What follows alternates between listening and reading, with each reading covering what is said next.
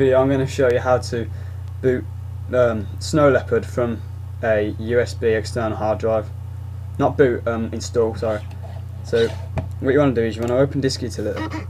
Make sure you've got a copy of your Snow Leopard. You've either got your disk or your DMG. If you've got a disk, then make sure you mount it to get the image. If you've got an image, then just mount that. Okay, so what you're going to do first is you're going to find your external hard drive in your disk utility. Make sure that you've got nothing valuable on this hard drive because it gets completely wiped now.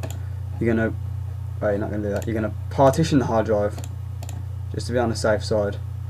One partition, GUID partition table, Mac OS X extended journal, and you're going to want to call it Snow Leopard install. So Snow Leopard install, and then apply. So,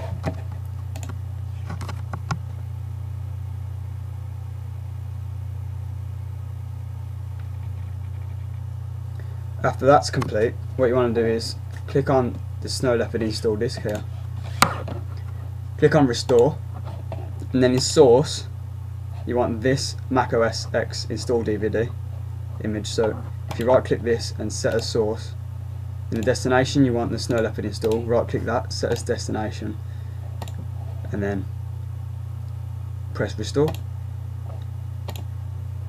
Enter your password, and this usually takes about 10 minutes, 5 minutes. So I'm just going to pause whilst this does. It's just finishing off now.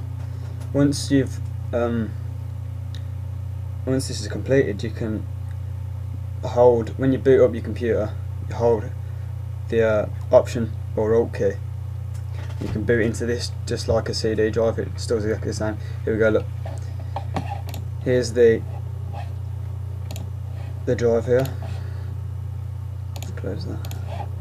So this is the image I've mounted from there. So move that over to there, and then as you can see, when you click on this, you've got your install loader. So I hope you have fun and be safe and eat some cheese on your leg. Thank you very much. Thank you very much. Yeah, so cool beans.